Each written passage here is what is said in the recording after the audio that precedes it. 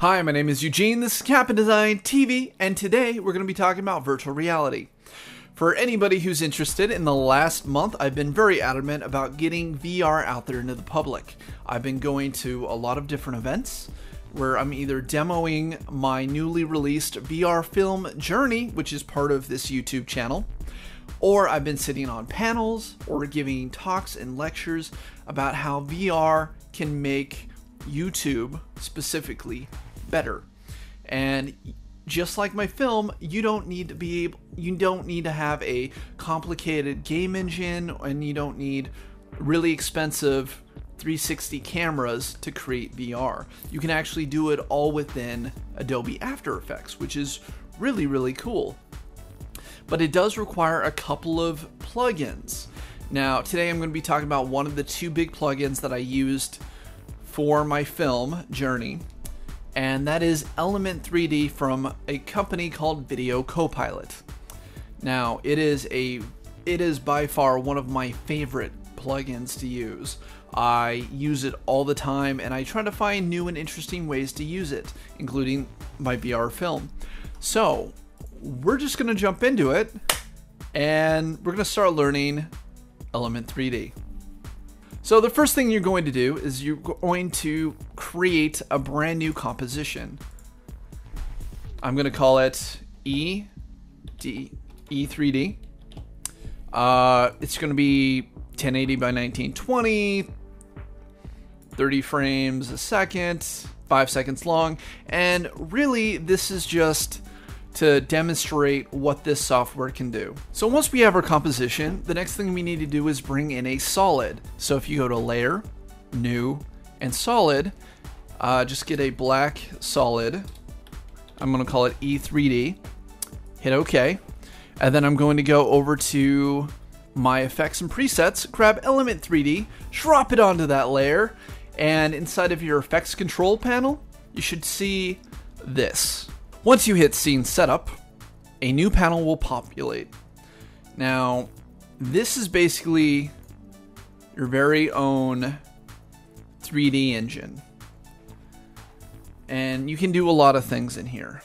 Like, for instance, you can bring in primitives that come with the software. So like round box, very cool. All you have to do is hit it, it'll populate.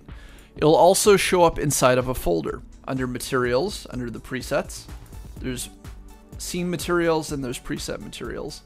And I'm just going to go ahead and make this a chrome, just grab it and drop it on. So if I hit OK, it'll take us directly out to our main composition, and you can see it right there. Now if I go to our panel, I go to drop down for group 1, I can go to particle replicator, I can move it, say we want 10 particles. Now, you won't see anything run away, but if we change it, our replicator shape to sphere, oh, there we go. Now, they're all inside of each other, so why don't we go ahead and move the position, the Z position out, and we'll go ahead and separate them a little bit. Awesome. We can also control the scale. We can rotate everything.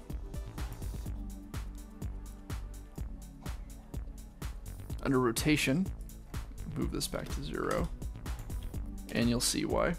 Actually, I'm gonna make this count probably 30. Awesome. And I'm gonna move it a little bit further down and separate everything a little bit. So as you're going down the line for your group, you'll notice you have a ton of effectors, such as position noise,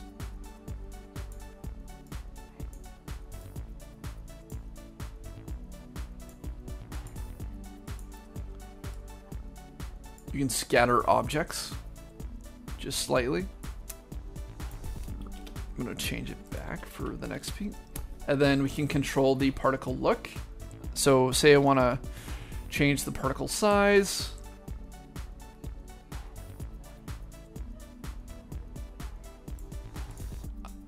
Change the tint. Now if I didn't have a a material on here, that would actually show up. I can control the opacity.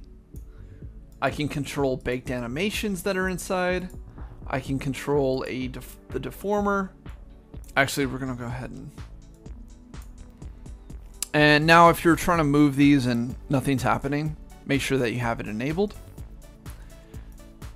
Awesome. And that will be our group 1. But say we go to scene setup and we grab another round box, but instead I'm gonna move it into, say, another folder and move that to group 2. What we can actually do is control group 2,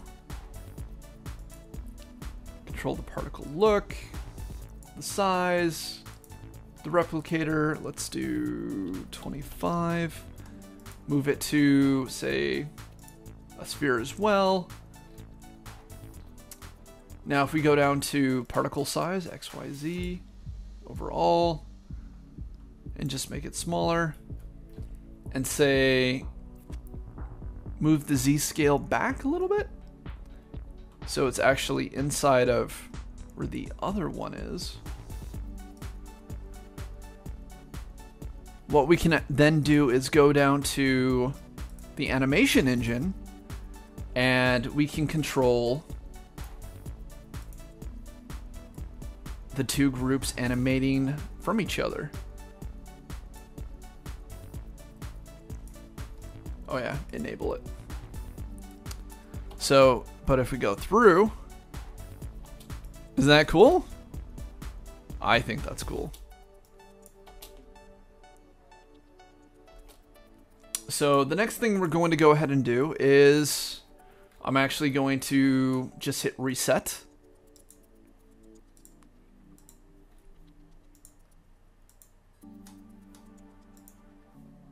Awesome. And when I hit reset, it's going to remove everything.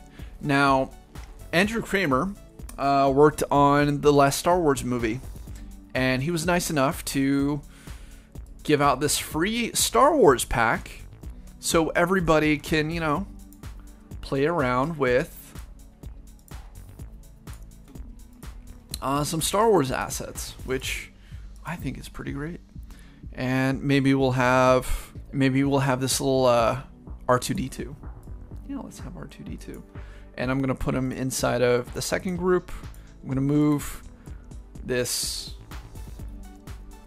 corridor inside of the first group. And I'm gonna hit OK. Now, right away, you can see that R2D2 and the corridor are completely mismatched, and that's not a problem. So first thing we're gonna go ahead and do is we are going to go ahead and grab group 1. We're going to change the rotation, probably 90 degrees.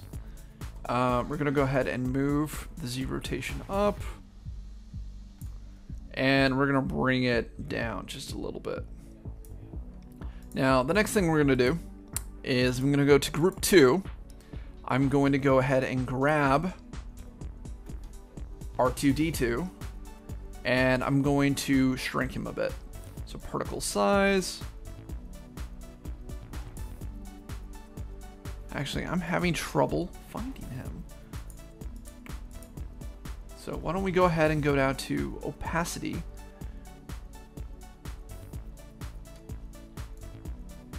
Bring it down. And awesome. R2D2 just happens to be way back there. So I'm going to go back to group 2 where R2D2 is. I'm going to bring him up in Z space. I'm going to bring him down a little bit. And now he is huge for this room. So I'm going to go ahead and shrink him just a little bit. Particle size. Awesome. Now I'm going to go back to group 1. Return the opacity all the way back up.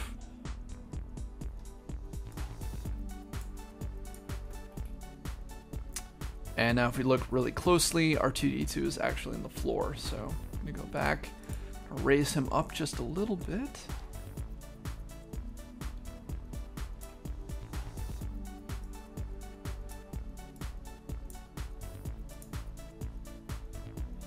Awesome. So what happens if we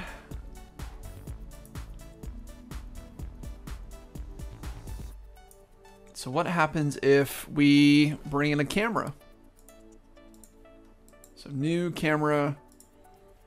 Awesome. 35mm. Perfect. So maybe the next thing we're going to do with our camera is we're going to go ahead and bring it back. And I'm going to go up to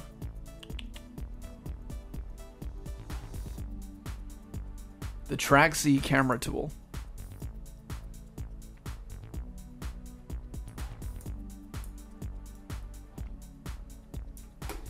And maybe I'm going to make this position and then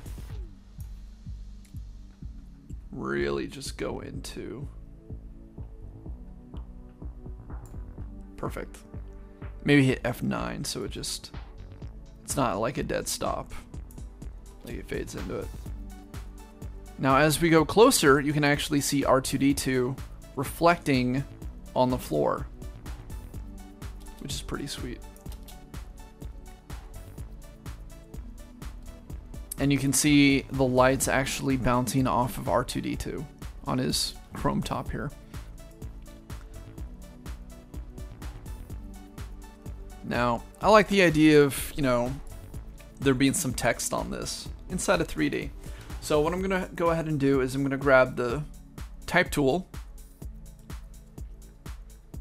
I'm going to go ahead and type R2-D2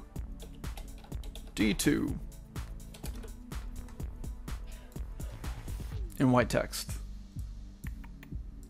I don't know why. It doesn't actually matter what color the text is, but that's what we're going to do. So now if we jump back into Element 3D, go to Scene Setup. Oh, I forgot to do something really quick. So something else that you can actually create 3D objects directly from custom layers, the masks, or text. So if you go to Custom Layers, Text and Masks, and go down to R2-D2, then go inside. I'm going to grab another folder. I'm going to change it to number 3, and then hit Extrude. You're going to see R2-D2, the text that we put down earlier, is now a 3D object. And it can be moved around, and it can be reshaped.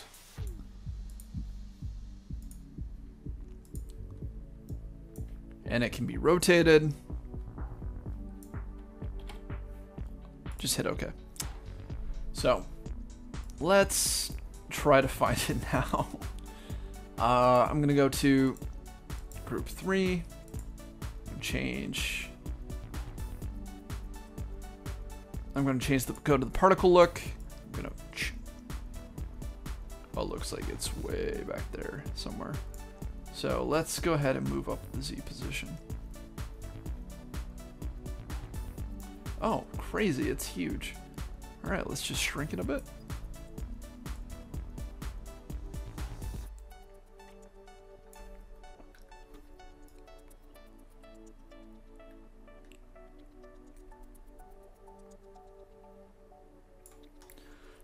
Yeah, I'm gonna move it up just a little bit.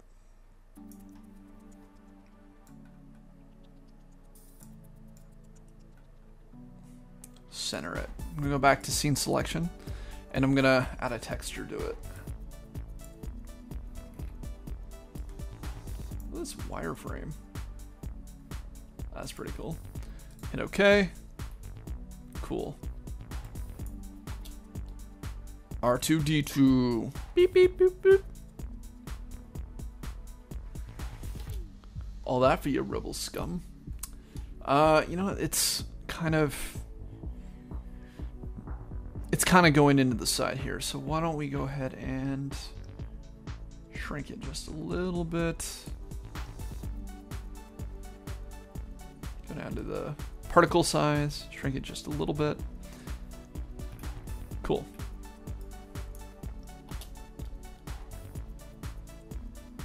Man, this took no time to build. That just really speaks to how powerful Element 3D is. So that's it for this tutorial. I hope you guys enjoyed it. In the next tutorial, I'm going to be showing you guys how to use Metal from Skybox to take Element 3D scenes and turn it into a 360 video. Awesome, right? Anyway, if you enjoyed this tutorial, give it a like, give it a thumbs up. If you've seen more than one of these videos before and you want to keep running on the journey and you already haven't done so, go ahead and hit the subscribe button. We're in a relationship now, let's make it official. Anyway, I'm Eugene Capon, this is Capon Design TV. I will see you in the next video.